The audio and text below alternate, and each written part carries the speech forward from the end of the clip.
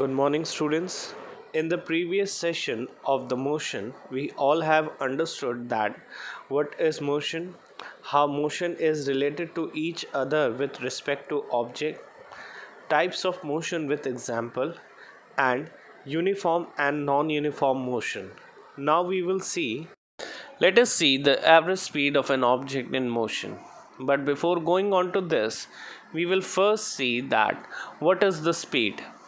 The speed of an object moving along some path is defined as the distance traveled upon the time taken.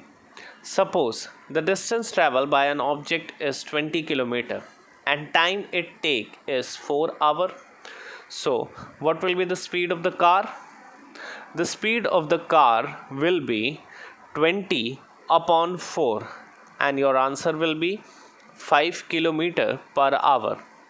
Now, look at the speed of the car, which is 5 km per hour. Does that not mean that the car is travel 5 km in every hour? Or in other words, the value of speed say that the object travel in constant speed. But we all know that the car cannot start directly from 5 km per hour. So, suppose this is the starting point of an object, or we can say the car. But in the journey, first it started slowly, and in the next half of the journey, the car sped up its speed. So the given data cannot tell us that the car is traveling 5 km in every hour.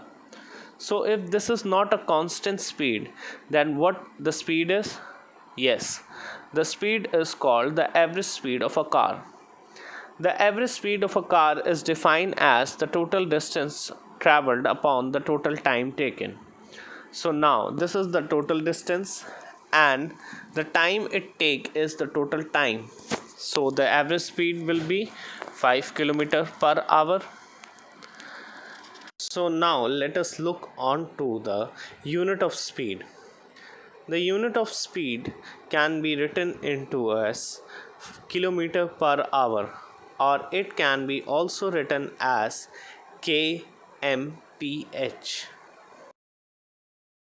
Now, moving ahead, we are going to see what is mass and weight and whether they are equal or not. To understand this concept, let us look at the example which will simply helps you to understand what is the difference between the mass and the weight. So, suppose a person is weighing 75 kg. So, he will say that I weigh 75 kg and that is my weight. Now, notice the language here, weigh, which simply tell us that we are talking about the weight. But in your physics classes, you must have heard that the unit of mass is kilogram and that of weight is Newton. Let us understand what mass really is. Now, mass is the amount of matter or the quantity of matter in an object, and the mass does not change with the change of a surface.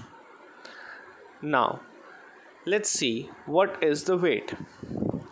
The weight, on the other hand, is the force, or it can be defined as a force exerted on masses due to gravity. Let us suppose that if we are standing on earth, our masses due to gravity give us the weight. Now, the mass of an object cannot be changed, but the weight of an object change depending on gravity field. For example, things weighing less on the moon than on the earth because the moon has smaller gravity than that of the earth. If a person standing and on earth and is weighing 75 kg, so on the moon its weight will be 12.45 kg on the moon. If I weigh less on the moon does not mean that I become smaller on the moon. Here the mass remains same, but due to gravity there is a variation in weight. Suppose a fat person goes on moon, its weight changes, but its mass remains constant. Okay, so now a force that is done on a mass like gravity does not change how much the mass is. So, with this, our topic of motion is completed. Thank you.